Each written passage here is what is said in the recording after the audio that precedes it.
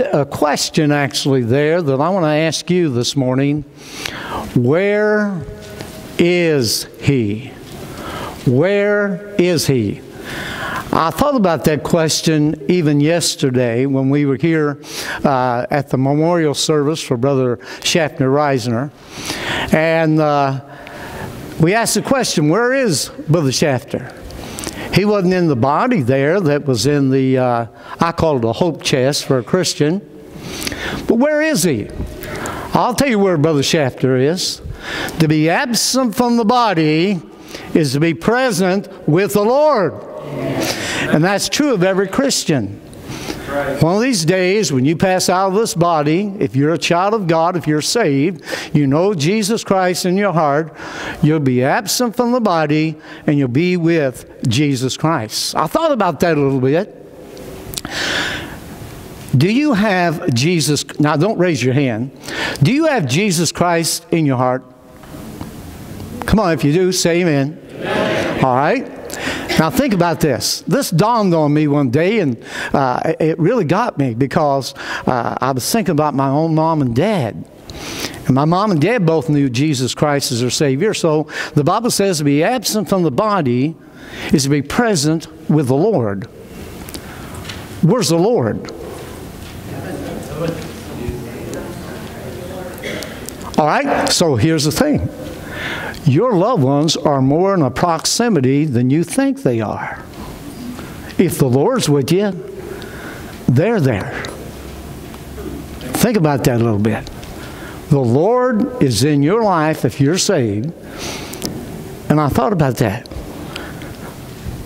Was Brother Schaffner sitting down here, though his body was up here? Where is He? Would you look there at Matthew chapter 2 and verse 2. Have you ever asked the question, where is that person? Or where is so-and-so? Well, here were three, or we say three, there were probably more than three of these men that were from Persia or Babylon. There's a discussion about that, and that's not the point this morning. We know they were from the East, and they came because they were astrologers. They came looking for the special person that the Bible tells us in the Old Testament called the Messiah or the Christ or the Anointed One.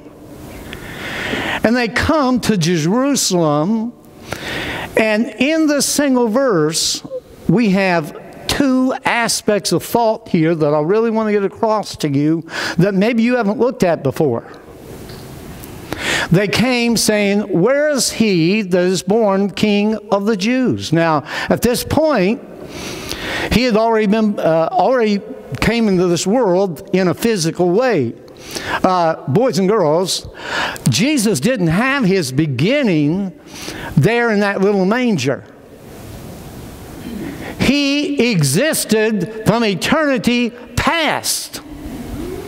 Matter of fact, He said, Abraham rejoiced to see my day.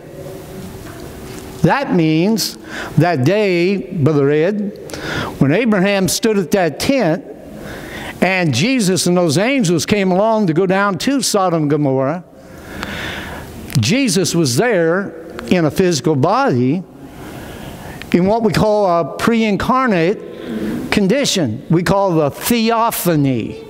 All right? Where is He today? I begin to think about that verse. Look back here and let me read the whole verse in Matthew 2:2. It says, saying, where is He that is born King of the Jews? For we have seen His star in the east and are come to worship. Now, there were two thoughts there I said a while ago, and I'll have a word of prayer with you in just a minute. I want you to think about this. First of all, they already knew that He was to be in that area where the star was. Where is He? He's where the star would lead them. But He's just, those men were just like you and I are. They are human. And so they begin to seek human knowledge where Jesus is. Where is He? Well, he sought the people, and then he sought the religious leaders. And the religious leaders said, well, he's going to be born in Bethlehem of Judea, as the Old Testament tells us, as the book of Micah chapter 5, verse 2 tells us. So we've got to be careful when we're seeking information that we make sure that we seek the right information for our lives. Christmas is not a celebration for us, it's a celebration for Him. We celebrate His birthday. That's like our girls. For a long time, if one had a birthday, the other one wanted to have just like the other one had. I mean, that same day. You know, I should get a present just like it. And my wife is a softie. Come on. So she'd buy gifts for both of them. And they'd be the same gift, because at that time, you know, if this one got this type of gift and this one got this type of gift, the one wanted this one, the other one wanted that one. You know, it's kind of a contention. It's all about Jesus, boys and girls, and mom and dad. It's about Him coming to this world to do one thing, as Luke 19:10 says. What is that? For the Son, come on, say it with me. For the Son of Man is come to seek and to save that which is lost. Where is He? I want to ask you a question today. Personally, each one. Where is Jesus concerning your life today? Where is He? Now, I want you to think about that as I lead us in prayer. Would you bow your heads in prayer? Our Father in heaven, we come before you now this morning. We thank you the fact that you sent your Son into the world, not to condemn the world, but that the world through Him might be saved. And so this morning I pray that every person will answer the question, where is He concerning their own life? Where is this one that's special, that's called the Son of God, the Messiah, the Anointed One, the one to save His people from their sins? I pray that each one of us will answer that in a positive way this morning, and that we will seek to know Him in a greater way. And we'll thank you for it. In Jesus' name, amen. So where is He? I want you to take your Bible this morning. Turn back to the Old Testament first, to the book of Numbers, if you would. Numbers chapter number 24. And I want you to look there at verse number 17, if you would. Numbers chapter 24 and verse 17.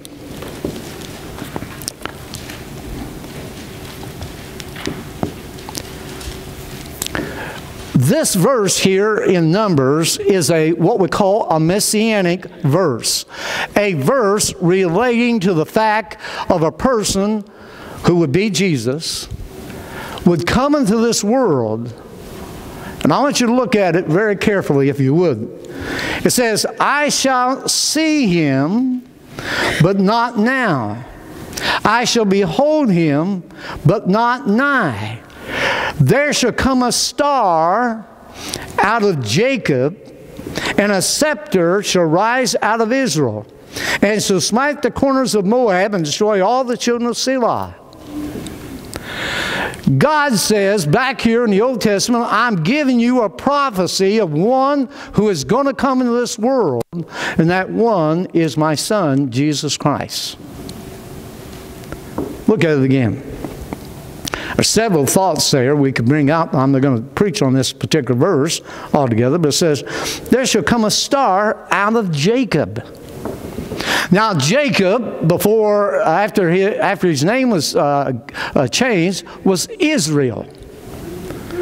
Jesus Christ would come out of Israel, or the tribes of Israel. And specifically, He would come out of one special tribe.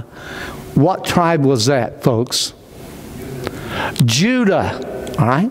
But he would come out of Israel. God gave 12 tribes, and he chose one tribe in particular, and because of that, it also gave him another name, and that is, he was going to be a ruler. He is not right now ruling in every person's life.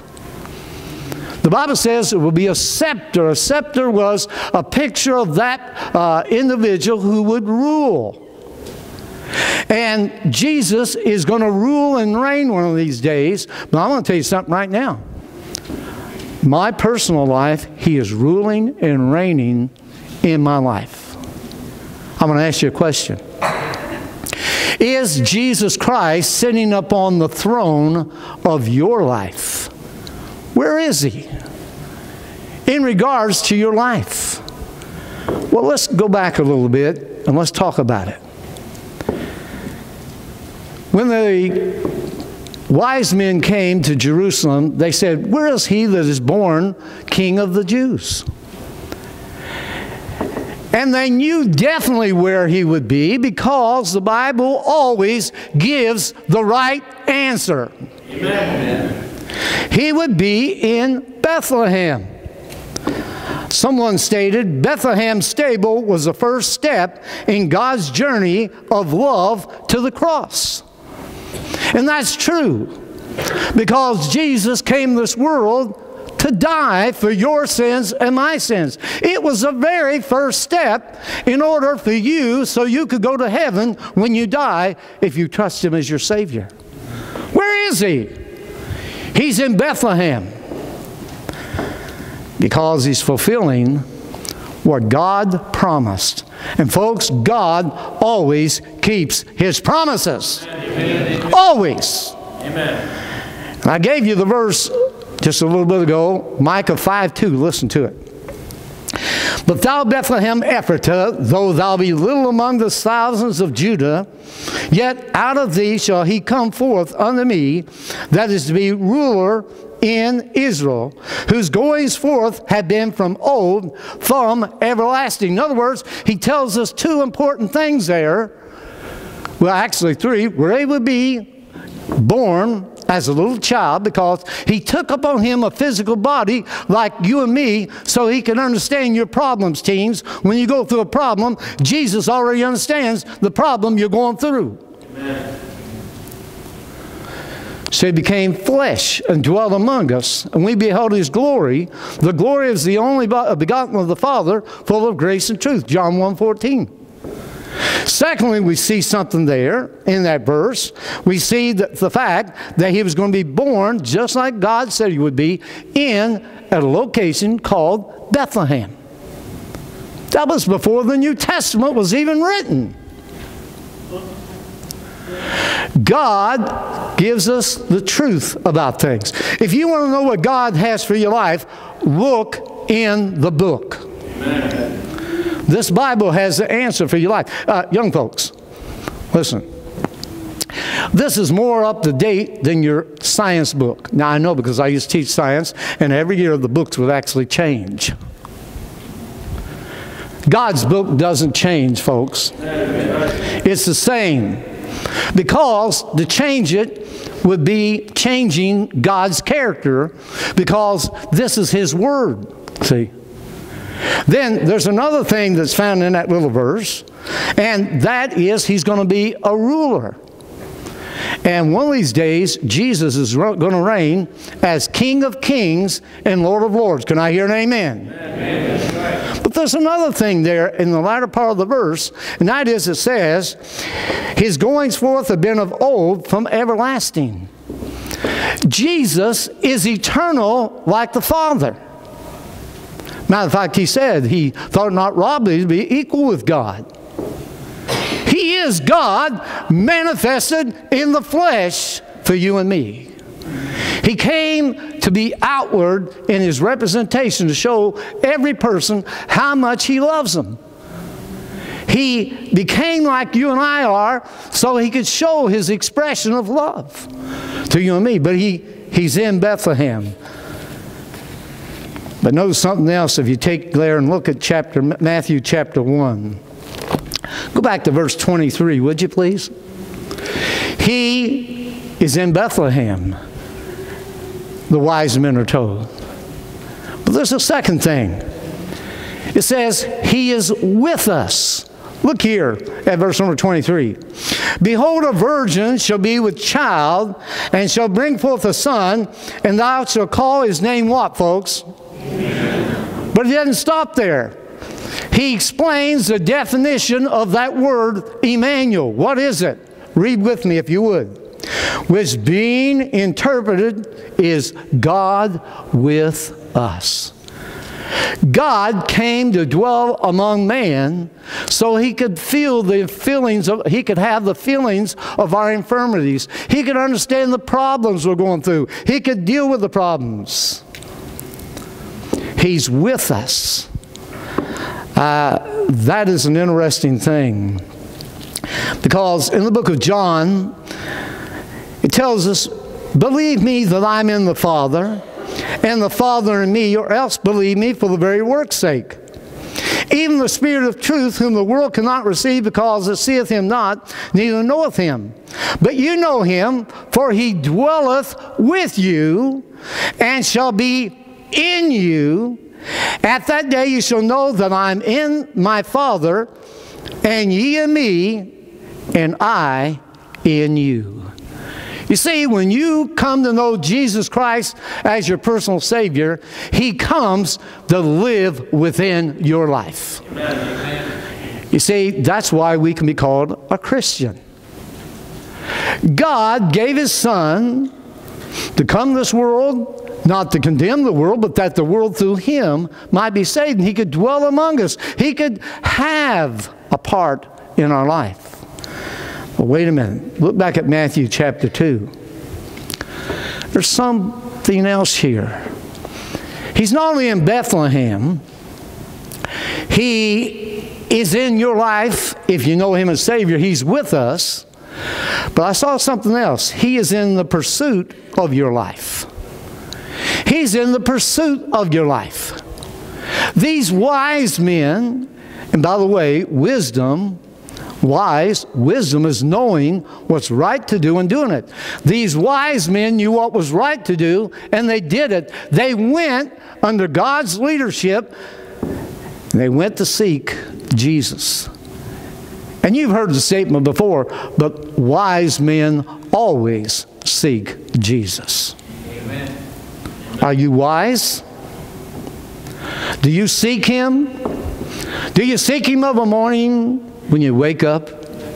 Do you seek Him of a day by letting Him walk with you and talk with you and live in and through your life? He is in pursuit of your life. You're in Matthew. Turn over to the book of John 14, would you please? John chapter 14, and look at verse number 20, if you would. I gave you this verse a while ago, but I want you to see where it's located, and I want you to get a hold of this. And ask yourself the question, is He in your life? Look at it. At that day you shall know that I'm in my Father, and ye in me, and I in you. No other person can tell you, only you know if Jesus is in your life today. So you have to ask yourself the question, are you listening? Has there been a time in your life, young people, mom, dad, when you personally, because you wanted it, not because you did it because it was a going thing or whatever it might be, we've had people do that, but has there truly been a time in your life when you bowed your heart in humble submission to the Lord and you said, Lord, I really want you to come into my life and I want you to save me from my sin. I want you to take me to heaven when I die. Is He in your life today? I trust He is, but if He isn't, towards the end of the service, you'll have that opportunity to invite Him into your life. But is He in your life? Now, why is He pursuing your life? Well, the first thing is, He's pursuing you because He wants to save you from your sin. He don't listen.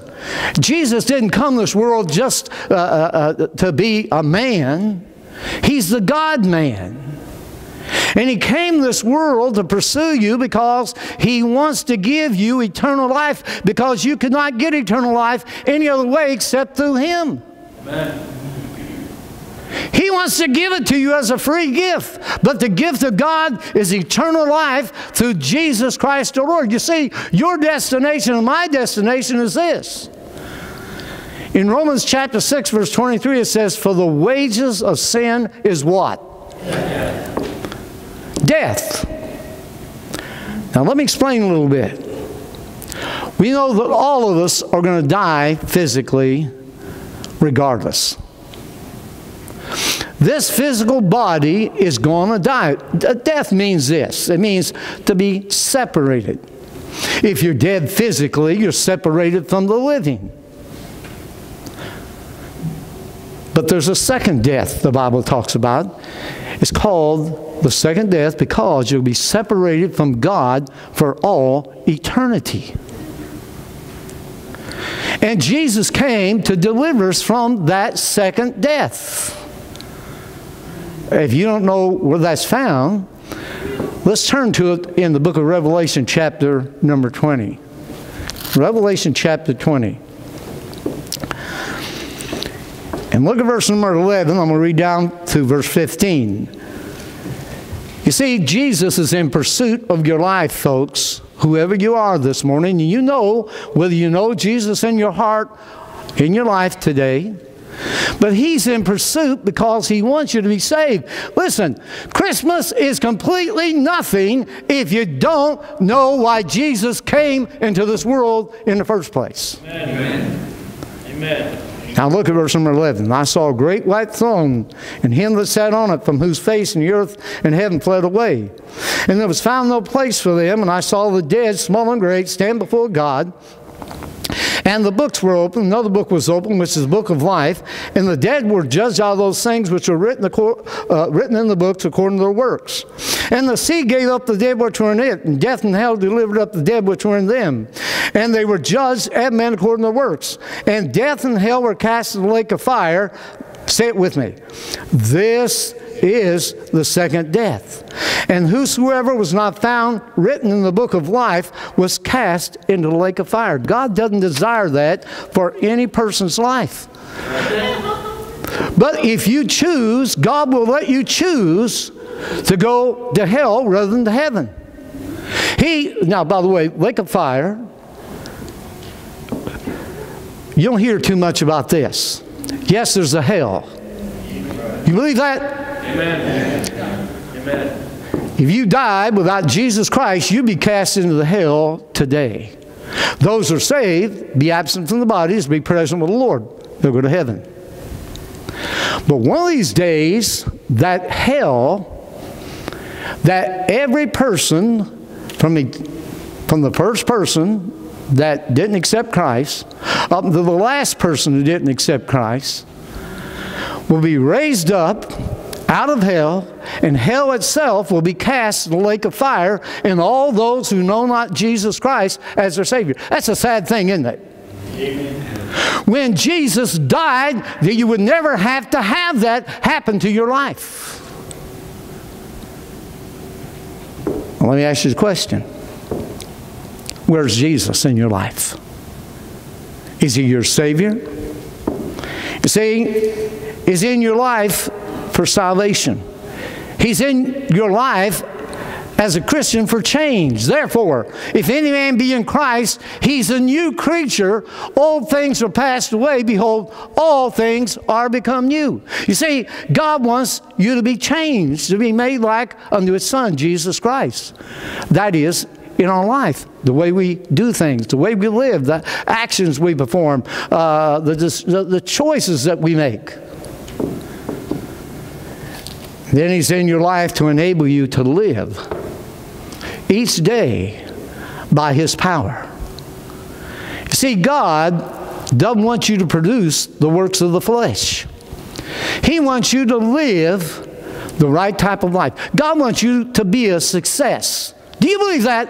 Amen. You say, "Preacher, prove it." All right? Let's all turn to Joshua chapter 1, verse 8. All right? Joshua chapter 1, verse 8. Now, God's philosophy of success is much different than the world. So get the understanding here. He's not saying that you're going to be rich. You're going to be rich in Jesus Christ, and you're going to have much more than what you think, rather than all the financial gain that you think you can get. But look here at Joshua 1:8. He says, this book of the law shall not depart out of thy mouth, but thou shalt meditate therein day and night, that thou mayest observe to do according to all that is written therein. Now read it with me. For then thou shalt make thy way, come on, say it. And then thou shalt have what? Say it out loud. Good success. There's a difference between just success and good success. You see, you can have all the money in the world, you can have all the material things in the world, and have nothing. That's right. Because you can be the loneliest person in the world, though you have all the goodies, though you have all the toys in this life. And by the way, men, we have our toys, don't we? And ladies, you do too. We have the toys of life, but are those toys bringing you peace? Are those toys bringing you joy? Have you ever noticed this? I noticed this when our kids were younger. Boy, they were excited, Brother Charlie. They got that present, you know, that special thing they wanted to have. A week or two later, maybe a month, they lay that toy aside and they hardly ever go back to it. Because I want to tell you why. Things, our toys, do not make us content. That's right. Jesus is the one that brings contentment and peace and joy in your life. Amen. So I want to ask you a question. Where is He? He's in pursuit of your life. Look at chapter 2 and verse 2 again. Is He in your worship? Is He truly in your worship? Look at Him. Verse 2 of chapter 2 of Matthew. Saying, where is He that's born a King of the Jews? For we have seen His star in the east and are come to do what?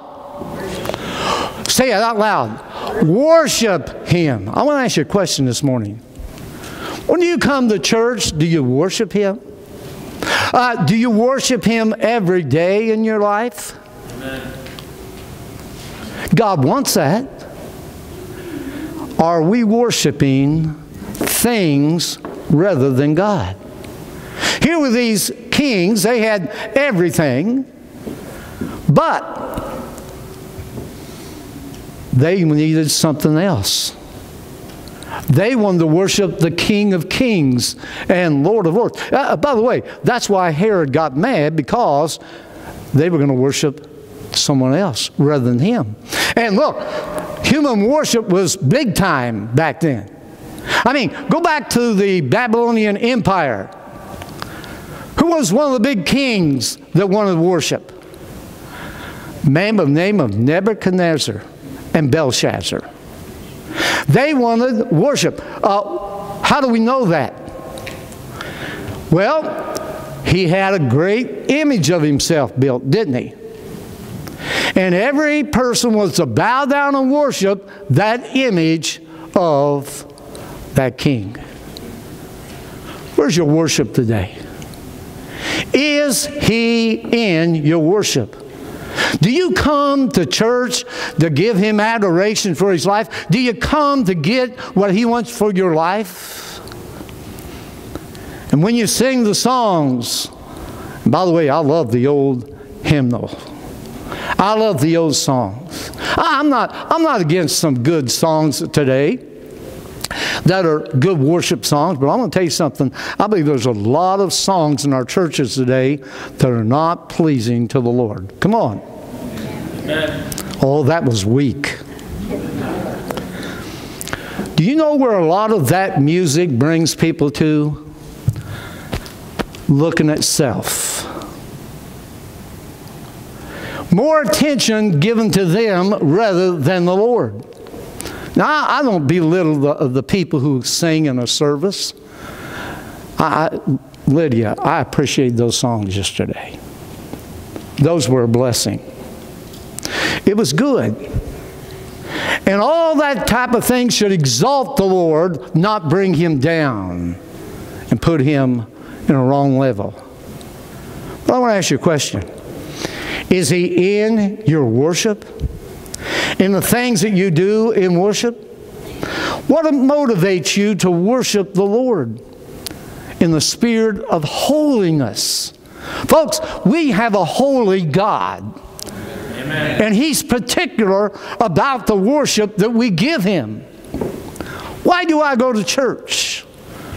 We should go to church to worship Him. Amen. Amen. Is He in your worship? Saying, where is He that's born King of the Jews? For we have seen His star in the east and are come to worship Him. You see, we have a need to worship the Lord. And you will worship something. Amen. Whether you worship God in spirit and truth or not, you're going to worship somebody. Wait a minute. They came prepared to worship. They came and gave to Him. And you know all about the story. I'll have to tell you what they gave Him. Gold, frankincense, and myrrh. Valuable things they brought to Jesus. I want to ask you a question. When was the last time that you brought something to the Lord in a worship mood and mode? Giving Him. The best thing you can give Him is yourself. Amen. Give Him yourself. Why? He gave His all for you. What's wrong with you giving yourself to Him? By the way, He has everything good for you in mind. So why not give it to Him? But I want to ask you a question. Is He not only in your worship, is He in your thinking? If you look back to this verse in chapter 2 and verse 2, their thinking was to get to that person called Jesus, the Messiah, so they could worship Him. Their thinking was right. And by the way, the Bible says, as a man thinketh in his heart, so is he. Let's say that together. As a man thinketh in his heart, so is he. What you think is what you will become. Is Jesus in your thinking? Because His thinking would be those things that are lovely, just, of good report, of honesty, of purity, of trustworthiness, and all the rest. Is He in your thinking? Let me give you something else. Would you look down at verse number 11 of Matthew chapter 2? Look at verse 11 real quickly, because I'm going to be closing in just a few minutes. Hang on. Is He in your schedule? Do you have the Lord in your schedule? Look at verse 11. And when they were come into the house, they saw the young child with Mary his mother, and fell down and worshipped Him. And when they opened their treasures, they presented unto Him gifts, gold, frankincense, and myrrh. See, is He in your schedule? Those wise men had Jesus in their schedule. That's why they were looking for Him. Is He in your daily schedule? Is He in your weekly schedule that you have time for Him? Do you set aside? Now, I realize there are exceptions to this. Some of you have to work sometimes on Sunday, right? But is He in your schedule on a Sunday? You say, preacher, it's easy for you to be in church because you're the pastor. I want to tell you something. There were years, 20 years, that I was not a pastor. But I was in church every Sunday morning, every Sunday night, every Wednesday night. He was in my schedule. He's in my schedule now, not because I have to, because I'm your pastor, but because I want to. I want to be in God's house, because the Bible says, not forsaking the assembling of yourselves in the house of God, as the manner of some is, but you and I have the opportunity every Sunday morning, every Sunday night, to be in God's house. But let me ask you a few more questions. Is He in your daily schedule of Bible reading, prayer, witnessing, being an example? But let me hasten very quickly. Is He going to be in your Christmas? It's His birthday. Hello? Will He be in your Christmas, or is it just a time that you're passing out gifts to everybody and smiling and then having a big dinner or whatever time you have your eating occasion? Let me challenge you to do this if you have not done this, that whether you have a full family that will come and be with you on Christmas Day. By the way, I hope you'll be bringing somebody on that Sunday. We'll have some great music of specials that we have on that Sunday. We've lined up. I hope you'll be excited about it. But we're going to be here from 9 to 10 o'clock. After all, it's His birthday, so we've got to give Him time on Christmas Day, right? Amen. And some people say, well, how do you know that that is really Christmas Day? That's the day we celebrate it. Look, I'm not going to argue over a point like that, when He was born, and so forth and so on. I just know He came to this earth, and we celebrate it. We ought to give Him honor. Where is He? Well, let me close with this verse. Would you take your Bible and turn over to the book of Hebrews, chapter 1. Where is Jesus right now? Well, let me give you a few verses. Hebrews chapter 1 to begin with. Hebrews 1. And look at verse number 3. Where is Jesus? Here He is. Who being the brightness of His glory and the express image of His person, and upholding all things by the word of His power, when He had by Himself purged our sins, read it with me, sat down on the right hand of the Majesty on high. Jesus is in heaven praying for you. Praying for you. Praying for you. Praying for you, and praying for me. Amen. And all those are watching by means of the internet. Jesus is praying for you and me. Turn over to chapter 10, would you please? Of Hebrews. Hebrews chapter 10. And look there at verse number 10, would you please?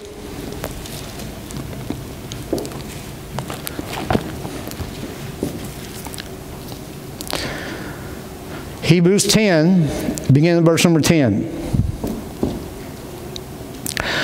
By the which we are sanctified through the offering of the body of Jesus Christ once for all. And every priest standeth daily ministering and offering oftentimes the same sacrifices, which can never take away sins. But this man, after he had offered one sacrifice for sins, forever sat down on the right hand of God. Now read with me if you would please. From henceforth, expecting till his enemies be made his footstool, for by one offering he had perfected forever them that are sanctified. And then there's another verse that I want to read to you. I kind of lost my place. But the Bible tells us, He sitteth, oh, here it is, Hebrews, and if you want to turn over there, Hebrews 7:25. And when you get there, I want you to read it out loud with me, because that's where He is right now for you and me. Let's read it. Wherefore, He is able also to save them to the uttermost that come unto God by Him, seeing He ever liveth to make intercession for them. Jesus is praying for you and me today. Velma Cole, and some of you may have gotten this poem. How many of you did? All right, let me read it to you again. I thought it was excellent, and she gave it to me this morning. She said she gave a card to my wife that had it in there, but she didn't give me the card. I think it's hiding in her Bible. She usually gives me every card when we sit down. By the way, those who give us cards, we sit down and we read that card together, and I pray for you. It says, if you look for me at Christmas, you won't need a special star. I'm no longer just in Bethlehem. I'm right there where you are. You may not be aware of me amid the celebrations. You'll have to look beyond the stores and all the decorations. But if you take a moment from your list of things to do and listen to your heart, you'll find I'm waiting there for you. Do you get that? You're the one I want to be with. You're the reason that I came. And you'll find me in the stillness as I'm whispering your name. And Jesus is whispering your name today. If you need to be saved, He's whispering your name. Call unto me. Whosoever shall call upon the name of the Lord shall be saved. If you're a Christian, the Bible says He's there waiting for you. Come unto me, all you that labor and heavy laden, and I will give you rest. Take my yoke upon you and learn of me, for I'm meek and lowly of heart, and I will bring rest to your souls. So where is He today? Is He in your schedule? Is He in your life? Is He in your choices, your decisions, what you're doing? Where is Jesus today? Would you bow your head and close your eyes with me as we come to this time of invitation? One of my favorite verses is in Zephaniah chapter 3 and verse 17. And it talks about He's in our midst. Dear friends, Jesus is in our midst right now. And there, in our midst, if you're not saved, He's knocking on your heart's door. You say, where do you find that? Revelation chapter 3 and verse 10. Behold, I stand at the door and knock. If any man hear my voice and open the door, I will come unto him and sup with him and he with me. I want to ask you the question. Where is He? He's knocking at your heart's door today. And He wants to come into your life. Will you let Him? Father in heaven, we thank You for this opportunity to present Your Word. Talk about where you are and where you want to be in our lives. And I pray for every adult here, every teenager, every child, that they'll get the true meaning of Christmas and find out where Jesus is in regards to their lives. May You take Your Word and speak to each one of our hearts, that we will know where You are. And we'll thank You for it. In Jesus' name, amen. Would you stand?